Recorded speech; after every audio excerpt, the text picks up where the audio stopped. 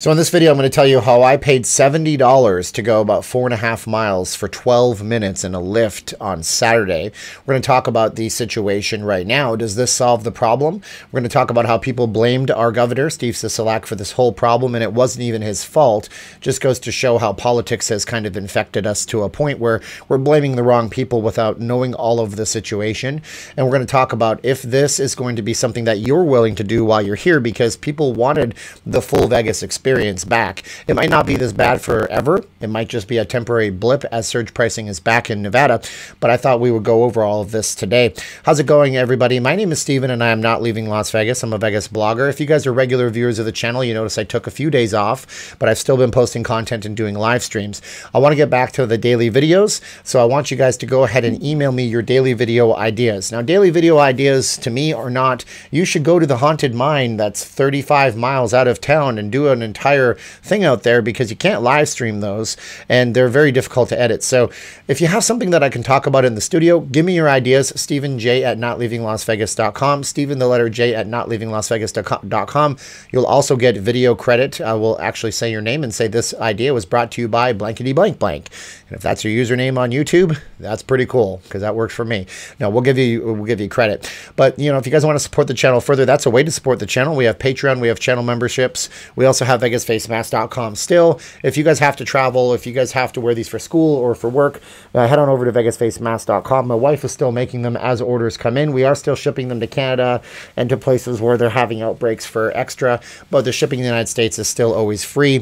VegasFaceMask.com, no S at the end. So I spent $70, 70 bucks. I'll tell you the story in a few minutes, but we have to kind of play catch up so we understand the situation better, because without knowing how we got to this place, then we won't know why that happened, right? That's the way that works, isn't it?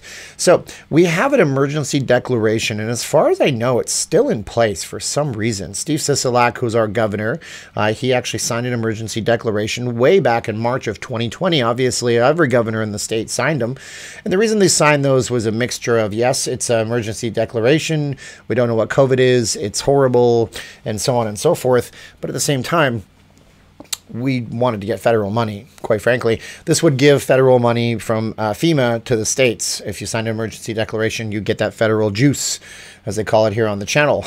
So he signed an emergency declaration.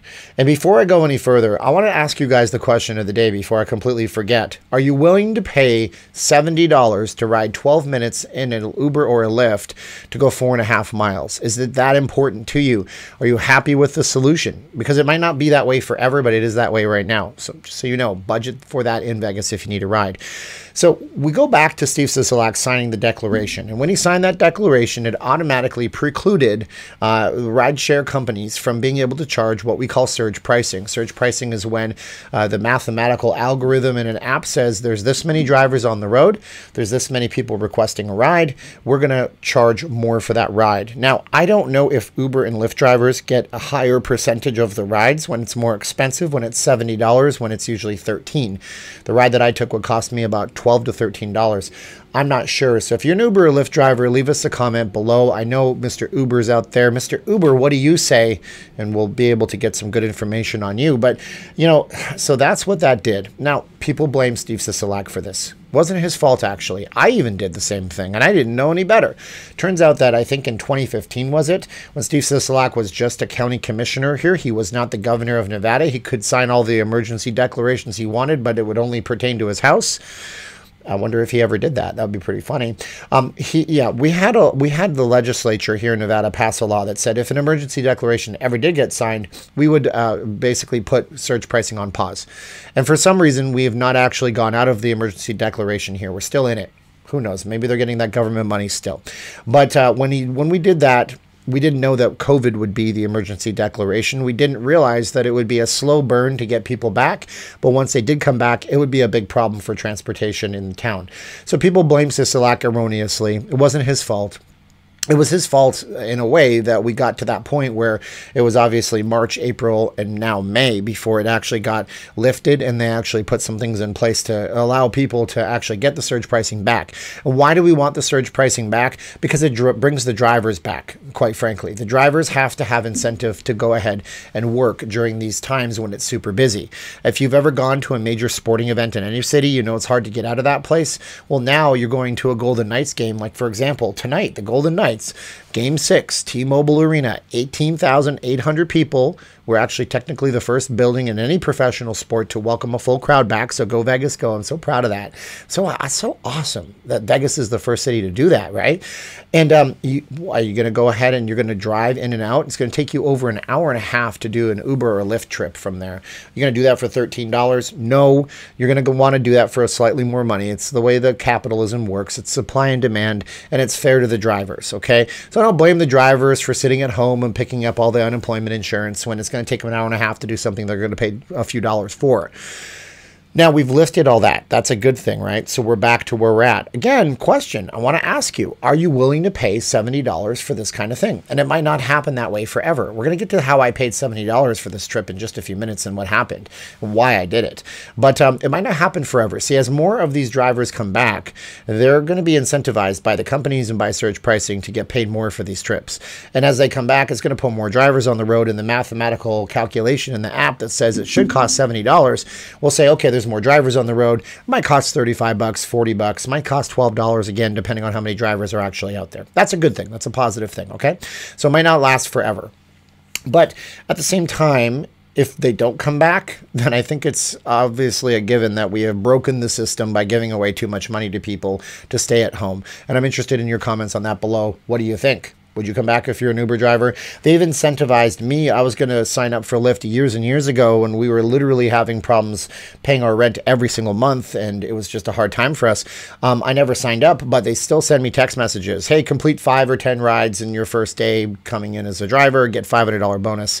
So they're trying very hard, the companies. Now the state's gotten in and they changed the laws. That's positive. But why did I pay $70 for a trip? Well, on Saturday, we had an interesting day. Caroline went out with her friends to Caesar's Palace. They ended up at the Bellagio. I went out to film my side-by-side video that shows you the incredible footage from April of last year versus this last month. You should watch that video on my channel. It's a very good video, and you should subscribe to this channel if you haven't done so during this, because that would be so nice of you, and you would get all sorts of great content.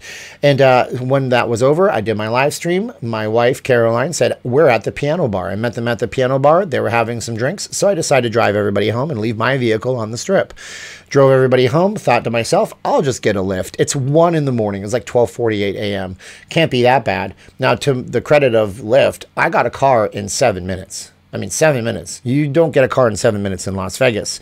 But when I opened up that app and saw the estimate of the price, I was completely sticker shocked. It was crazy. Now, I always tip an Uber driver about $10 or $15 because my father drove for a very long time in the taxi industry. I know what they go through. I want to be that good customer for them, and I hope you guys are a good customer too. But at the same time, you know, it was insane. An Uber XL cost $129 that day. Suffice it to say, I didn't need an Uber XL. I'm a local and I'm going to where I'm going to go.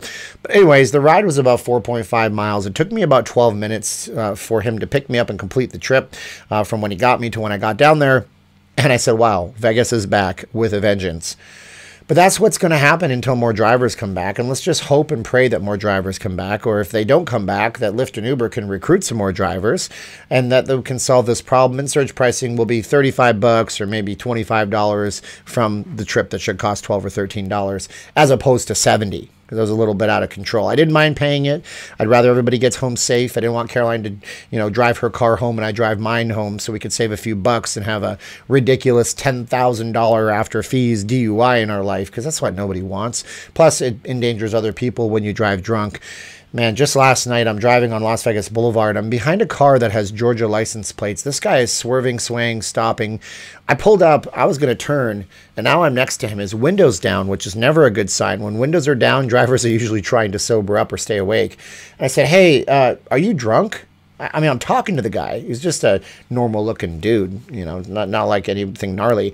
And I said, he goes, oh no, I'm not drunk. I know I'm not paying attention. He didn't sound drunk to me. I said, dude, just watch yourself. The cops like to pull people like you over to make sure that you're safe, and you don't want that. He goes, oh no, I got it. But that's the point, you know, don't drive drunk while you're out here. Take a $70 Uber or Lyft if you have to. But it was a very eye-opening experience for me. I'm curious to know, again, I'm going to ask you the question of the day a third time. Would you be willing to pay $70 while you're out here if it meant you got a car in 6 minutes and you got to get to your destination faster? Or is that something that you just didn't budget for? And it would be definitely a sticker shock like it was for me. But that's my video, and I'm sticking to it. My name is Steven, and I am not leaving Las Vegas. I hope you guys would like, share, subscribe to the channel. Hit the bell for future notifications. Ways to support us are in the first pinned comment of this video.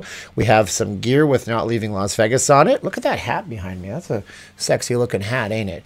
We're going to sell those soon too, so stay tuned to the channel. Daily videos. You guys want to be in on that? Steven J at Not Leaving Las Vegas. Send me something that I can do in the studio, a topic that I can talk about. I'll give you credit in the video. Now's the time of the video where I say 3, 2, 1, click. Are you ready? I get nice and close to the camera. Mug for the camera. We say 3, 2, 1, and thanks for watching. You're the best part of my morning. I just want you to know that. I do these in the morning. I release them in the afternoon, but I always love doing them. And click.